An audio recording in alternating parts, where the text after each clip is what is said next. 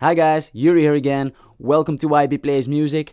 Today we are going to end off the basic minor chords with the Gm or the G minor chord. So we already did all the basic major chords and now it's the last one from all the basic minor chords.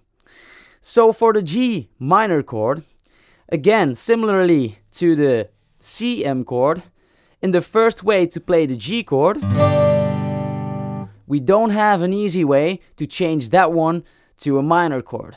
Alright, so we actually have to start off again with the second way to play the Gm chord, or the G chord rather, and make that a minor chord. So the second way to play the G chord was here with my index finger over all the strings and then play it like this.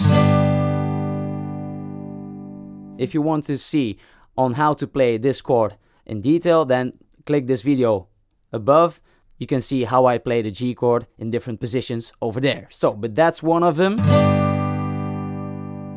And to make this a minor chord, we just remove the middle finger, which sounds like this.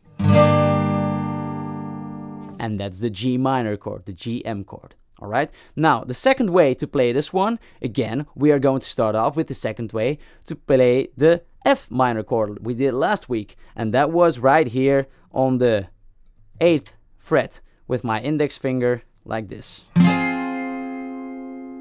And just move 2 frets down the arm. And again, we get the G minor. Okay, so those are the two most common ways to play it.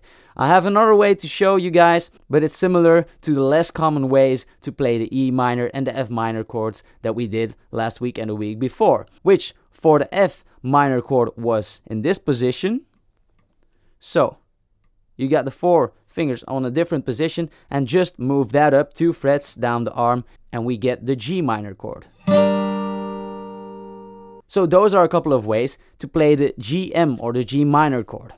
Now, we already did all the basic major and minor chords, but we actually have some more to go. You might have noticed in some videos where we use similar positions, but just move down the arm for the next chord. Sometimes we have to move 1 fret up, sometimes we have to move 2 frets up. Now, in the case that we move 2 frets up, we actually skip 1 chord in between. So those are the ones that I'm going to show you guys from next week on. So definitely stay tuned for those ones. I hope you learned something again today. Don't forget to subscribe, like and share the video. Also don't forget I have reaction videos and music videos for you guys to check out. Thank you very much and see you guys next time. Bye.